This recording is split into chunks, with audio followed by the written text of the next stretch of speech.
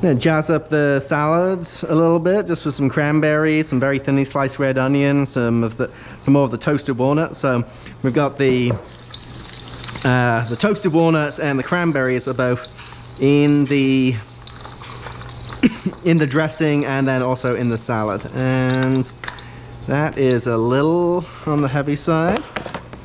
So let's toss in a little bit more greens. There we go. That's what we're looking for. Just a nice light coating. You know, particularly with those creamy emulsified dressings, it's easy to go too far.